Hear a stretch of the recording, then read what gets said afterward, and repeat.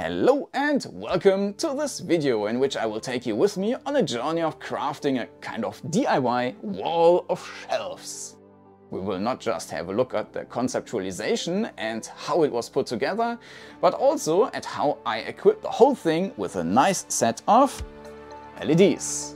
So, before we get into the crafting, we will need to go through a bit of theory first. I will try to keep it short. Let's start with the concept, for whom this video might be especially interesting and what to expect during the next minutes. The initial idea was to create a wall of shelves for my collection of old boxes of PC games. That said, the most stuff following should also be applicable for any other collection which got some more volume than just a stamp collection. Whether you're collecting figurines, beer mugs or model cars. And in order to make it even more visually appealing, I wanted to also illuminate all sections with LEDs. First up, you should think about the best case scenario. So ask yourself either how much space you would need if you wanted to display everything you got, or look at it from the other side. What would be the maximum amount of stuff you could put into a limited amount of space? And for that, you will need some representative measurements of the items you're collecting, of course.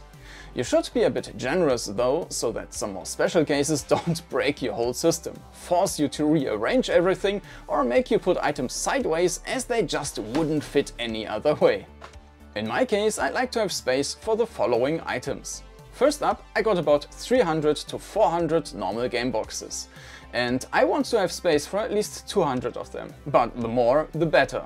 If I calculate with a width of 5 cm for each box and a combined height of box height, wiggle room and shelf width of 29 cm in total, then I will be able to put about 140 boxes into 1 meter of a 2 meter high wall of shelves. So I would need a shelf width of at least 2 meters, maybe even 3 meters. Of course, if the shelves are higher than just 2 meters, that would help as well. But in addition to these boxes, I also got some figurines I want to find a place for. Among these is a Wolf Rider statue by Blizzard, which got a height of over 50 centimeters. And a Wasteland 3 Collector's Edition, which still got a height of over 30 centimeters. And both don't really fit into the same system as the rest. So my idea would be to have a special row in the middle. This would cost a lot of space for the boxes though, so everything below 3 meters would already be somewhat critical. But let's do a reality check. First of all, you need to have a flat and a room which actually provides that kind of space. At the time of my initial plannings, I was still looking for a flat, so this was actually part of my criteria there. Secondly, there aren't really any perfect pre-made bookshelves of this size. Either something doesn't work out, or it gets quite expensive. Unless, of course, you decide for more of a shelf system you find in storage halls, which I don't find that appealing. As I mentioned, I actually wanted to even upgrade the visual appeal by the use of LEDs, and having shelves which look like a storage hall in the first place isn't exactly the best starting point. First thing coming to your mind is likely going to be the Billy systems from IKEA. But these have 3 potential disadvantages. If you take the narrow version, then the 26 centimeters of shelf depth are only going to work for normal boxes, and you won't have additional space for LEDs. The other version, with 38 centimeters on the other hand, is too deep already. The second problem is the width of the shelves. 1.9 centimeters are just not enough if you want to put LED rails into the shelves. The biggest problem, however, is that you always have a fixed board in the middle, which means you could split the whole thing into a bottom part, an upper part and a top part to get to the maximum height. And the top part adds yet another fixed board, costing a lot of flexibility. A better choice is a series called packs. This one got a 35 cm deep version and a 58 cm one, and in its total height of 2.36 meters, it does not have a single fixed board. The problem with the thin shelves stays present though, and while the 58 centimeters are clearly too deep, you get the 35 cm version in white only, which is out of question for me personally. The black version of this size has been discontinued in Germany for a few years now.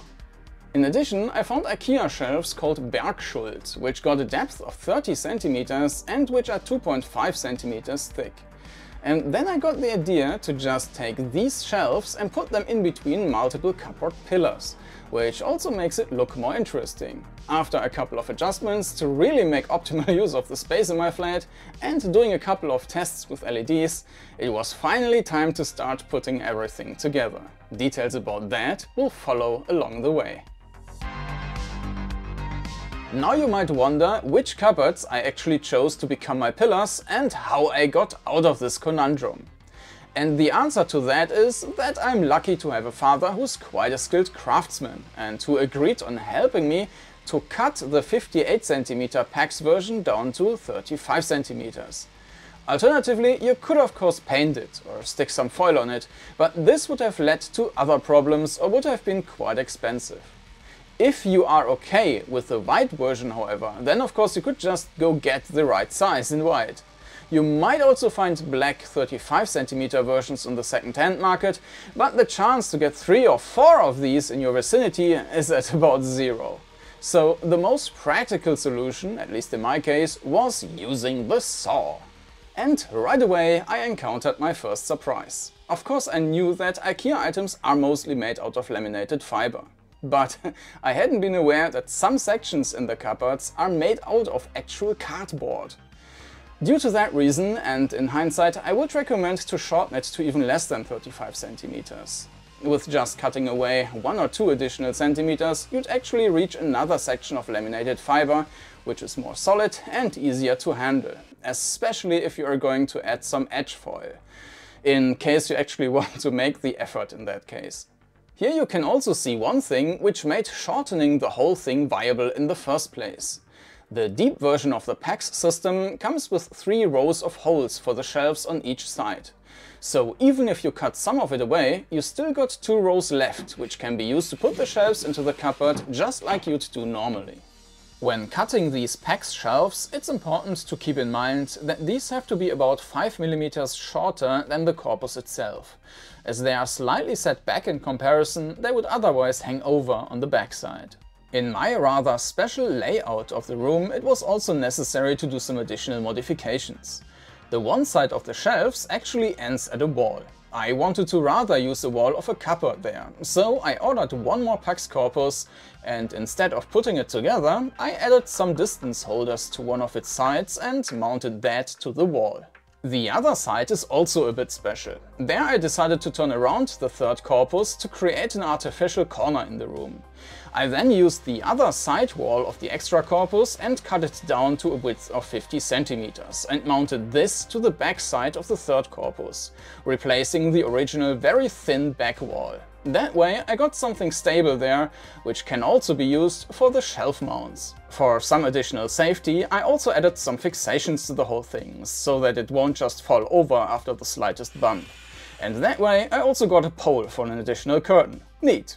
And as the size of my room isn't quite big enough to use everything in its full size, I also had to cut down one section of the shelves, which instead of 80 cm has been cut down to 67.5 cm. I mentioned that I wanted to have a bigger section in the middle to have space for my Wolf Rider statue. However, I don't really have other figurines which are quite as big as that one. So in order to make a better use of the space without actually destroying the look, I added some shelves which I cut down to a depth of just 17 cm. This way it's still looking consistent over the whole width of the shelves while still getting additional space. As I wanted to use the rest of the cut-off pieces, I ordered 30 cm shelves for that, but otherwise 20 cm Bergschult shelves would have been enough, of course. Now the shelves can be put in between the cupboards serving as pillars. For this, 2 and in some cases more corner brackets are being screwed to the pillars for each shelf on both sides. The shelf itself will then just be put on top of these. You will probably not want to put anything directly on the floor. But I also didn't just want to waste the bottom centimeters, so instead I thought about whether I could actually use that room to store CDs and DVDs. Previously I stored these in very shallow drawers, which worked perfectly. The broader side of CDs is about 14.2 centimeters and DVDs are 13.5 centimeters wide. If you add the smallest possible rollers on top of that, plus some additional wiggle room, you are at about 17.5 centimeters total height for some drawers. The perfect way to make use of the bottom centimeters. I ordered MDF fiber boards in a local hardware store, which also cut them to the right sizes. These were used as floors for the drawers. First step was then to screw the sidewalls on top of these, which also directly included the rollers, which were only screwed in with one screw each. But as you can see, they are going to be locked in place by other means, so rotating around that one screw won't be an issue. This stabilizing wooden slat is then being screwed to the front part, which is made out of a cut down 20 cm Bergschult shelf. Next, both of these elements are being screwed together, and in addition there's going to be another wooden slat in the back area for further stabilization and to also mount the back wall in a second. And once that one is set, it's time to add the rollers in the back as well. For further stabilization, there are also some additional angles screwed into the front corners, which weren't really planned in initially. Now the back wall is being added, which in this case is made out of the back of the extra PEX cupboard I bought. But you could as well just buy it pre-cut from a hardware store for very little money. Lastly, we add some edge foil, and the handles, and some protective felt, so that it doesn't scrub against the sides and is a bit easier to handle. And our pretty perfect drawers for CDs and DVDs are ready to go. Let's have a look at the costs up until now. Costs of the shelves and the cupboard material. For simplicity and to make it more applicable to your potential project, I will just keep all the shelf segments at 80 cm and not have one smaller segment. Furthermore, I'm excluding the price for some felt stickers and screws, in addition to the shipping costs, which can actually be quite expensive. I paid almost 100 euros in shipping to IKEA alone. Alternatively, you can of course drive and collect it yourself. With this in mind, the costs are below 800 euros, and of course the vast majority of that was spent for the material at IKEA. Around 76 euros, and therefore the biggest chunk of the rest was paid for material used for the drawers. I think the result is pretty good, but we'll have a closer look at that a little bit later. Now, I also got a rather special setup, as I don't have the shelves directly in front of a wall, and it would look pretty weird and kind of stupid if you could just look through the whole thing. So I decided to add some artificial walls between the pillars, which should follow a style like you can find in Dungeons of Eye of the Beholder, a dungeon crawler from the 90s. For this I ordered another set of pre-cut MDF fiber boards, which are just a few centimeters wider than the 80 centimeters of the shelves, so that they basically lie on the sides of the cupboards and can't fall forward. Onto these fiber boards I wanted to stick plates of styrofoam, so that it's not just a texture but an actual three-dimensional fake stone surface, just like real stones. They aren't cheap though. And when we actually tried to put the stuff together, it also didn't work out as planned. The first issue was that the adhesive recommended to us didn't work at all. The second issue was the weight of the styrofoam in combination with the flimsiness of the fiberboards.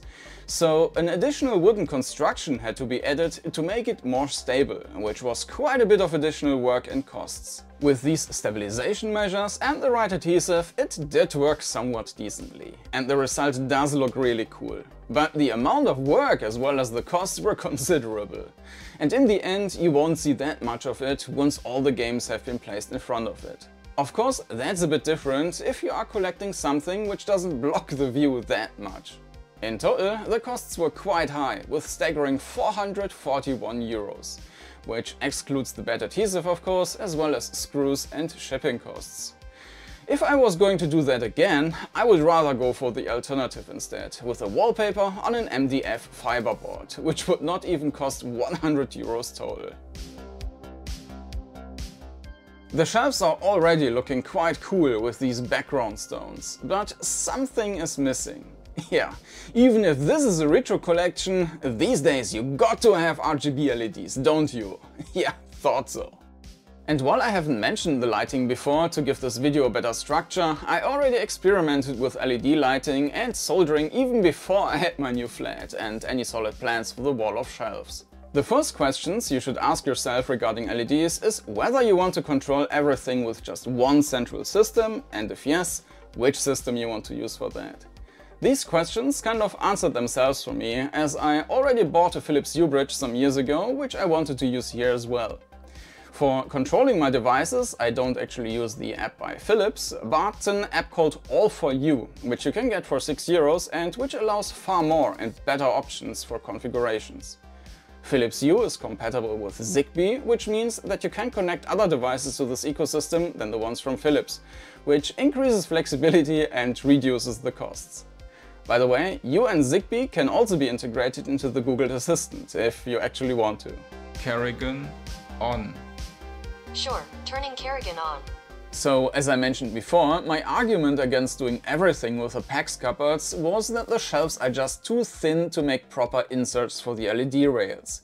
And so I'm just using them as pillars. But I want to illuminate these as well. So, what's the solution? On AliExpress I found some nice and cheap cabinet LEDs working with Zigbee, which come with a power supply and 8 to 9 lamps, so that one set is sufficient for each pillar. Though, you should be careful here. I did 3 different orders on AliExpress at the same vendor for the same LEDs and actually got 3 different models for these LEDs, some of which I could not use here. So if you order something there, make sure you order everything you need at the same time. I didn't install these LEDs right away though. First I took a few steps to make them a little less visible. First one being that I painted the casings as well as the cables black. But this only worked with limited success. No matter what had been used, the color was always very flimsy and flacked off easily, so that quite a few corrections were necessary afterwards. The second measure was to use some angled elements which get in between the shelves and the LEDs. While you would usually have some LEDs where you look directly into their lights, these parts can now be used to mount the LEDs in an angle to avoid that issue. These angled parts are also crafted by hand. I ordered a wooden pole with the same diameter as the round cabinet lights, which my father then sliced into pieces, filed down and painted. For mounting the LEDs, I drilled little holes behind the shelves into the cupboards, which will then lead the cables away towards the hubs and controllers. It's getting more complicated with the main shelves and their RGB lights. Regarding the choice of which LED strips to use, my Philips Hue LEDs had been my only point of reference in the beginning. While they aren't bad, I didn't want to use them for this project due to several reasons. Among them are the extremely limited options to cut them into the right lengths, the broadness, which is wider than usual, the very high price, and also a lack of consistency between their versions. The LEDs you can see here on Amazon, for example, are not compatible anymore with the LEDs I have already. Additionally, I considered the intensity of their light as total overkill. And so I looked for better and cheaper alternatives. And again, I found something on AliExpress. But as with the other LEDs, the offer you can see here isn't exactly the one which I found before. Though in this case you don't really need to worry regarding compatibility. The standard is 4 pins and you will need to solder regardless if you want to have fitting lengths. A price of €20 for 5 meters, including a controller, is extremely cheap in any case. To supply power, they are just using USB, so you should either have an USB hub with an active power supply or just a plug which also provides some USB connections. I didn't worry about brightness at all, as it was clear to me that I needed much less than my Philips Hue strips have. Which was a mistake and misjudgment, as you can see in this experiment. After it became clear that these 5V LEDs will not be enough for the middle segment, I bit the bullet and bought a real LED power supply and controller for €58 total. And 2 different 10 cm long LED strips using 24V to test around with. And in the end, the COP LEDs won. As you see the individual lights even less, you can cut them into even shorter segments, and they are also just using 4 pins, so that I can use the same cables as with the AliExpress strips. The costs however are substantial, with €100 for 5 meters of strip totaling to €160 if you include the controller and power supply for 5 meters, they are about 8 to 9 times as expensive as the 5 meters from AliExpress. Whether it's worth it or not is up to you, of course. My decision was to limit the expensive LEDs to the middle section and to save some costs with the rest. Once I decided which LEDs I wanted to use, I ordered the according strips, the cables and the splitters, which I also bought from AliExpress. I soldered them together and finally got all the LED components finished. By the way, I decided to buy 1 meter extension cables and cut them in the middle and then use 40 centimeters of both ends as connections, which I soldered to the strips so that you could connect them to other extensions just the normal way. And here you can see the most current version of my plan on how I want to connect all the LEDs.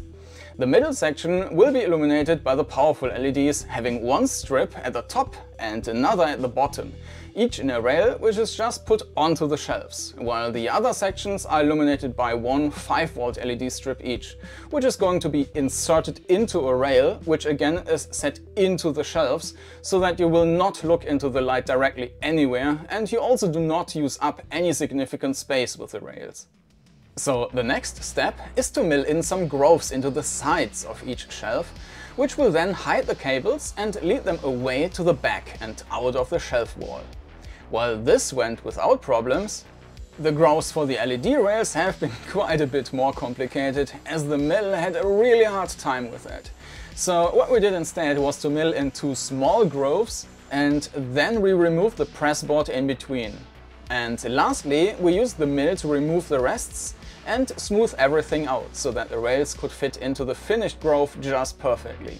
Lastly, there needed to be some connection channels in the shelves, as well as in the rails, so that the cables can be hidden completely.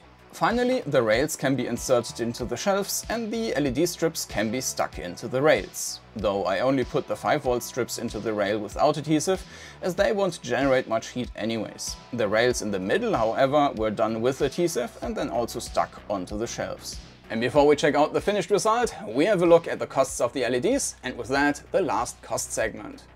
Here it really depends on which requirements and expectations you have. I think I found a pretty good compromise, but if you're fine with using the cheaper 5-volt LED strips from AliExpress exclusively, you save about 100 bucks. Alternatively, you should estimate a few €100 more if you want to have a bright illumination everywhere. In total, I ended up at costs of €545 for the LEDs and almost €1,800 of total costs.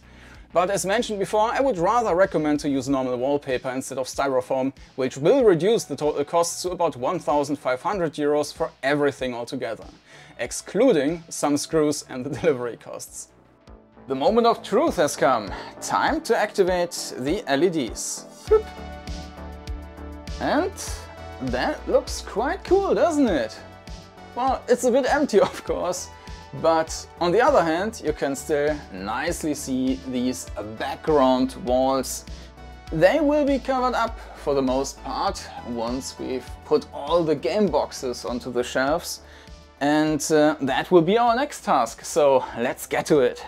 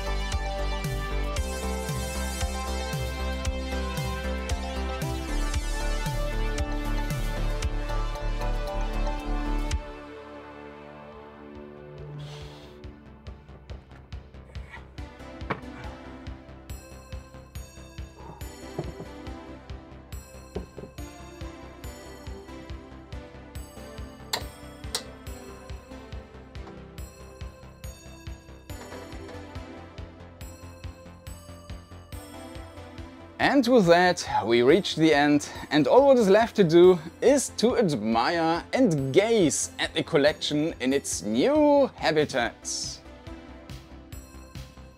In total, my shelf wall contains about 336 big and medium boxes now, though I did leave a few gaps so that it looks a bit nicer.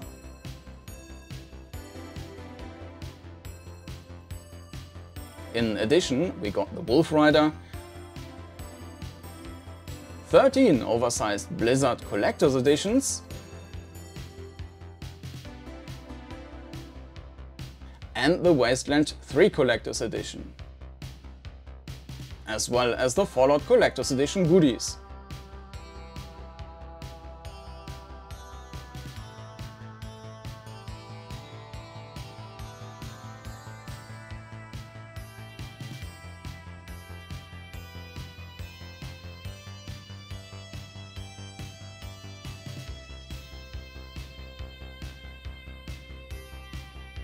As for the drawers, into each of these 80 cm drawers you can either fit about 50 DVDs or about 140 to 150 CDs in 2 rows. So storing any new CDs and DVDs won't be an issue for the foreseeable future, I guess. I hope you liked this little crafting video, and maybe I was also able to give you some inspirations and ideas on how to present your collection. All the materials used can be found in the video description. The Amazon links are referral links, and if you like to support the channel, you can use these, whether it's for the linked or any other item.